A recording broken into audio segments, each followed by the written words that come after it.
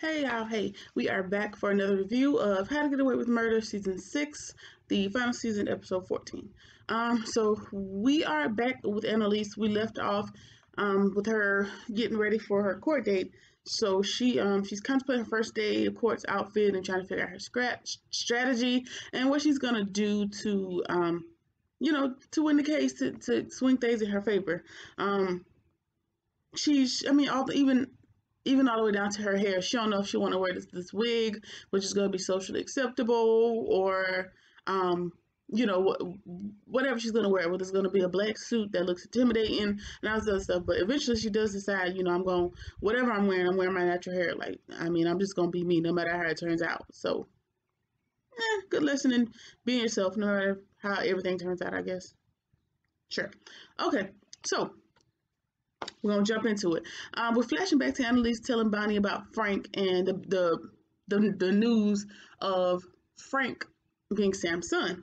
And I also learned in this episode, I don't know how I missed it throughout the seasons, but I also learned that Annalise does know that Frank is the reason that her son died. Which, okay, got it.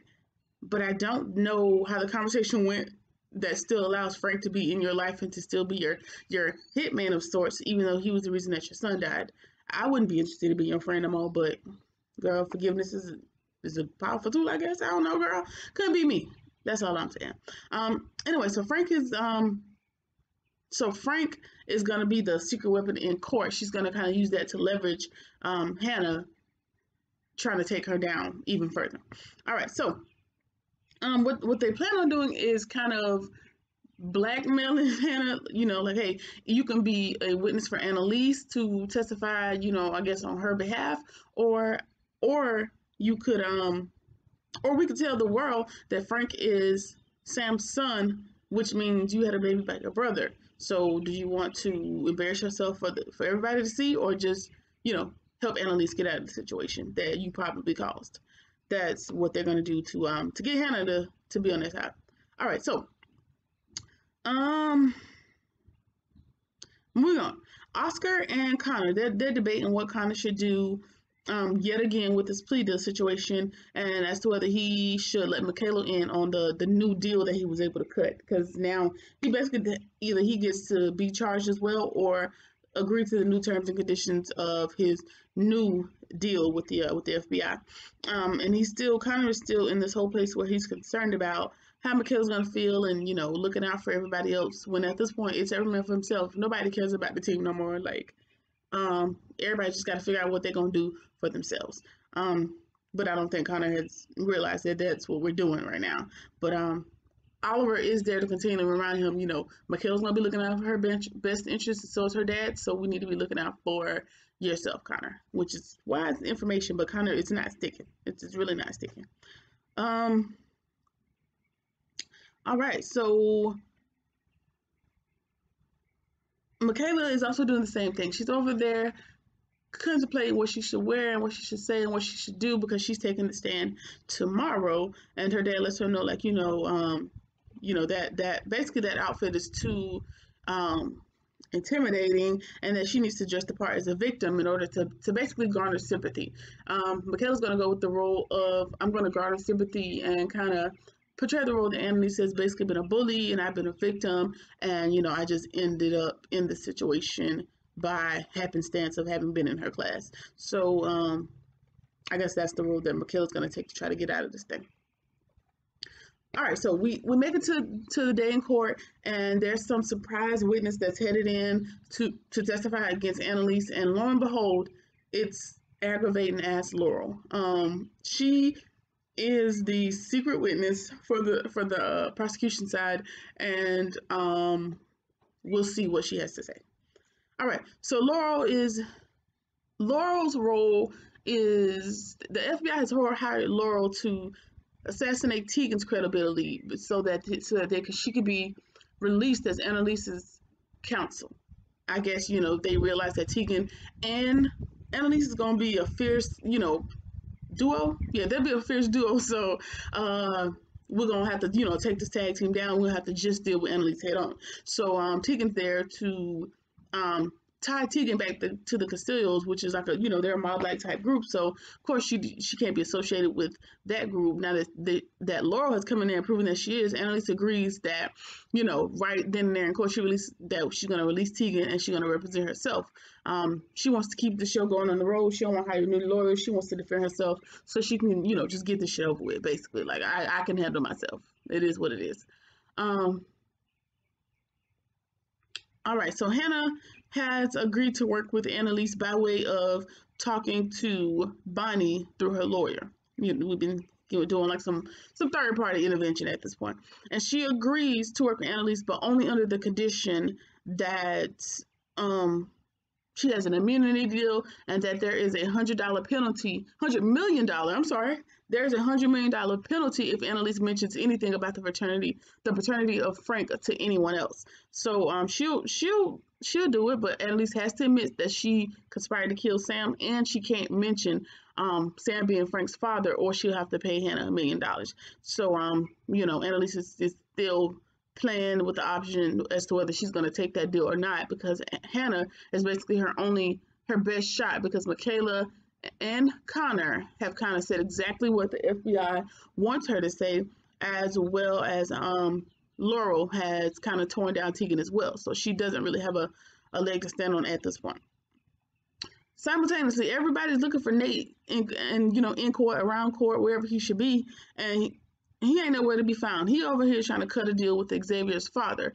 He's visiting Xavier, I don't remember his name, but Xavier's dad, Mr. Castillo, in order to reduce his sentence and take down the governor. So Nate wants Mr. Castillo to work with him to take down the governor, because, that's his ultimate goal, just to take down the governor. It doesn't really matter what it costs to him. So, we'll see what develops with that. Now everybody is giving their opening statement and the games have begun. And Laura runs into Michaela and Connor in the hallway and they ask why she's there. And, basically they're forcing her to talk because she is still trying to avoid the answering the question. And they also want to know, now that you are here, where you been all this time? And Laura says that she has been an hour away. She's been kind of right around the corner. She's been in the next city over this whole time, and she's wanted to do everything she can to protect what's the little baby name?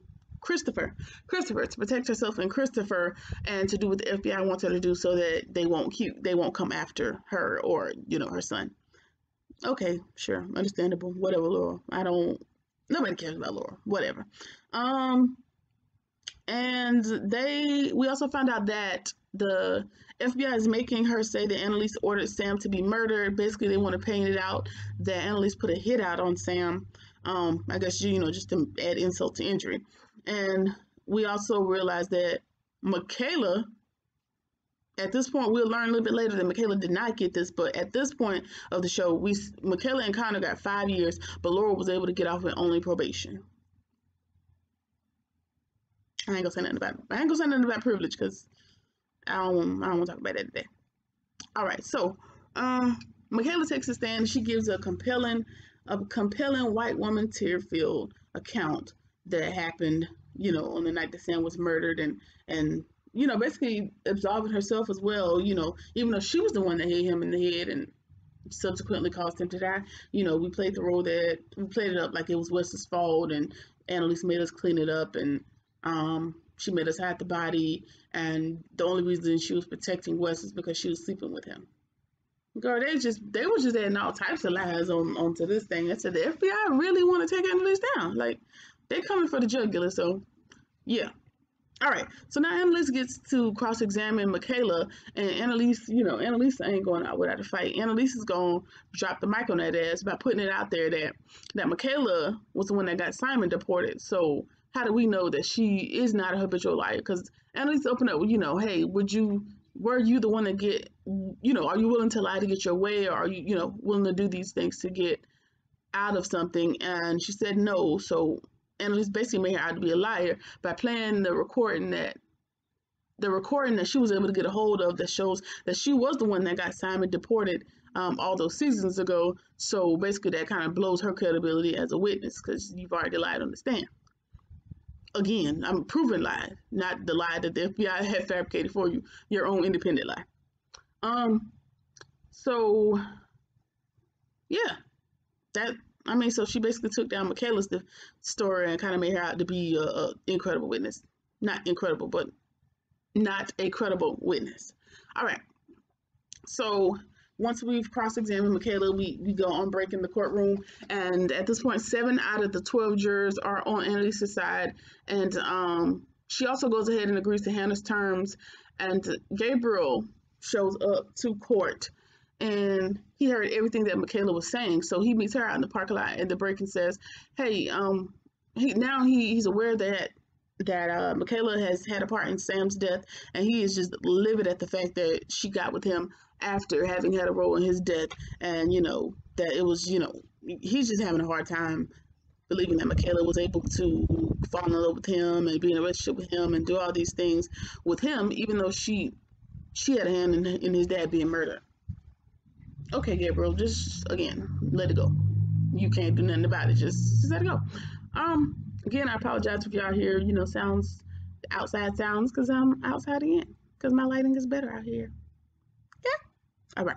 So Frank goes to see baby Christopher and aggravating Aunt Laurel to find out what Laurel's deal was, and just insert some kind of sappy moment here about how they miss each other and they still miss each other. Blah, blah, blah, blah. Nobody cares. All right. So he asked her not to testify against Annalise because it would also place him at the scenes of these murders. And Laurel lets him know, like, either you put me in a position to choose you or my son. So I've decided to choose my son, which means she's going to still testify against Annalise, no matter who's implicated and who else has to go down in the situation. All right, so we're on day 2 in court, and it's Connor's turn to take the stand. And as he's about to go up, Frank whispers to Connor that Michaela got a better deal, and he leaves him with that. And so he starts to have another severe panic attack while he's on the stand, because he just can't believe, like, him and Michaela had been sticking together this whole time and make sure that they were looking out for each other in these deals. And it turns out that Michaela didn't even bother looking out for him on this one, which, I mean, again, I can't too much blame you. It's everyone for himself, so nobody gives a damn. All right, so Connor is back with the investigator. He's asking questions, and now he's all choked up, and he's afraid that he's been left out to take the fall for this. Now he basically tells the same story that Michaela told, based on what the FBI told them to say. Now we're at the cross-examination, and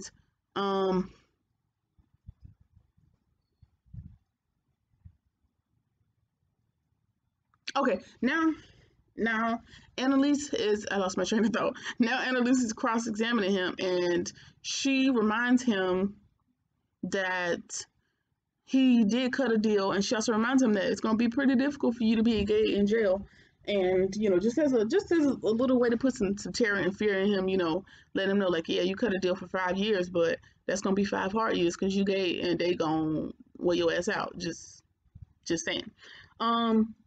So she tears apart one of his earlier stories, again making him appear to be a liar to the jurors, because I guess when on his application for being chosen as one of her students, he said he went to some sort of conversion camp, blah blah blah, and there was no recollection of this conversion camp, which means he lied just to basically garner sympathy in order to get chosen to be in her class, which again makes him out to be a liar. So that's already tarnished his credibility as a witness as well.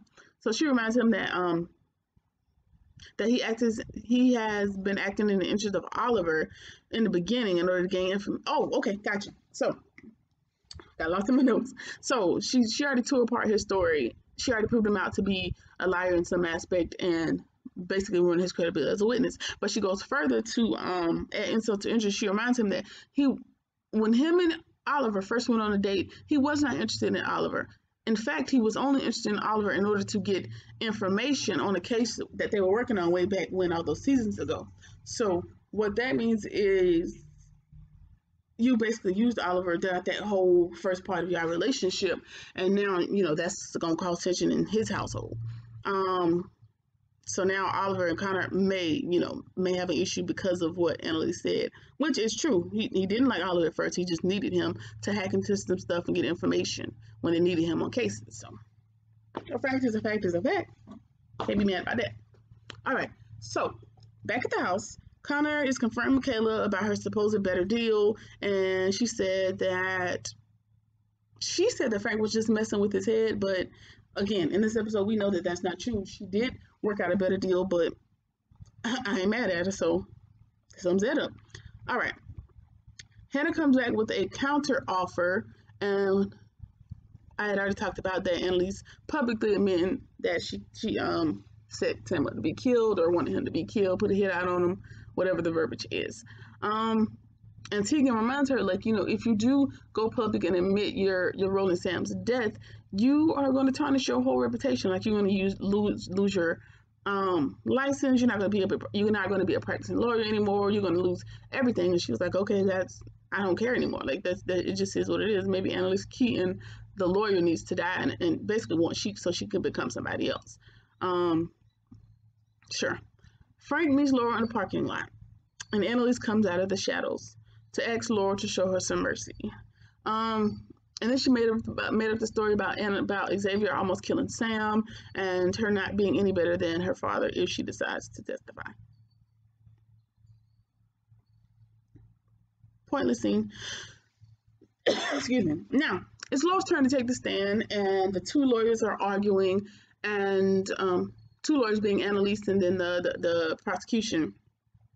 And Laura's just overcome with everything that's going on, and then she bursts out saying that the FBI coerced her to say what she said, and that Annalise couldn't be sleeping with Wes because Christopher is Wes's son. So basically, just painting the picture, like, Wes is my child's father, so there's not really a way that he could have been sleeping with Annalise the way that the FBI wanted me to tell you guys that he was. So what that does is call to question her previous statement, Michaela's statement, and Connor's statement, coupled with the fact that Annalise had already made them out to be liars. So it's looking good. It's looking good for Annalise at the current moment.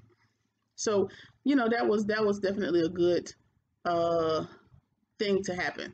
So I guess that means that Laura changed her mind and she decided to do the right thing as opposed to just doing what was safe for her and Christopher. Admirable at best, I guess. All right. We are back on another break, and she wants to go ahead and sign Hannah's NDA terms and conditions, essentially ending her career and all that she knows at this point. So this is the end of Annalise as we know it. No matter how she comes back in the future, she probably ain't gonna be Annalise the lawyer no more. So sorry. All right, so Frank has this moment with Bonnie where he tells her that he still loves Laurel and doesn't want to hide from her anymore because they could both go down with Annalise, and he doesn't want any secrets between them. We're aware, Frank, you never got over Laurel, and the way that things were left, they were left open-ended, so you never kind of got the closure that you needed, I guess. But don't string Bonnie along. Hell, nobody gonna get sprung along because we only got one more episode and it's gonna all be over, so it don't really matter. Don't even worry about it. All right, so Connor and Michaela are bamming on the door, and they are so mad at Laurel, while she's in the little waiting room or whatever, and they're so upset at the fact that she changed her story. And this is where we've confirmed that Michaela Ashley is not going to jail. She, in her new deal that they were able to rework after Annalise had outed them as informants, she worked out a new deal where she was not gonna go to jail. Connor worked out a 5-year plea deal. She worked out no time. She got something similar to what Laura was able to get, which, I mean, round of applause for Michaela. Work it out, girl. She's the new Annalise Keating, if anybody. But yeah, so she ain't going to jail. Connor, you should have worked out a better deal yourself and just worried about yourself like everybody else. That's all I got. All right, so While everybody's just sitting around talking, Laura gets a message, and it's breaking news. It's all over the place, and simultaneously, wherever Annalise is located, she's watching. Everybody's watching the news, and they have just found Xavier's body. They just found Xavier's body after Nate was the one that snapped his neck, and Nate takes this information to Xavier's dad, who was in prison, and under the guise of the governor, it was the governor that did it. The governor doesn't want Xavier to speak on what he knows, so the governor has killed your son. So now you need to work with me so that we can take the stand against her and take her down. So Nate has been able to portray the governor once more as a killer, and now has the Castillos on her side. So they may be able to take down the governor, or Nate probably will get his head chopped up next. Like, I don't know. But we'll see. We'll see what happens. We'll see what happens. Xavier's dad, Mr. Castillo, he's pretty powerful, so it'll be interesting to see how those two powerhouses combat the governor and then the Castillos, because they have been working together all of this time. So now that they're going to be on opposing sides because of Xavier being found dead, I don't know. All right, so Bonnie tells Annalise and Hannah. Bonnie also comes to Annalise with the news that Hannah is dead from what appears to be a suicide. And Bonnie thinks that Frank may or may not have had something to do with it. Why? Because we get one final flashback to Frank telling Bonnie that he still loves Laurel. Well, after that statement, Bonnie tells him that Hannah and Sam had a baby boy, and then the scene ends. But I guess we're operating under the assumption that she told him that Hannah was his mom, and he just needed to get rid of her just one last time, one time for the one time. Now, that is not going to be optimal in the fact that Hannah is a great way. She was going to be Annalise's only hope to getting off on the charges. But yeah, we'll see. We'll see. We have one more episode. This week is the final episode of How to Get Away with the Murder. It's the end of an era, unfortunately, but we will see what happens, because we have a lot of things to wrap up. Michaela and Connor, their deals are probably off the table yet again. Laurel's deal is probably finito as well. Oliver, he could possibly be brought in on charges also. Annalise, Annalise isn't going to die. I just know that's just not going to be able to happen in my spirit. But yeah, that's it. So that has been my review for episode 14, season 6 of How to Get Away with Murder. I will see y'all in the next one last week. Yeah, and I'll see y'all then. Thanks for watching.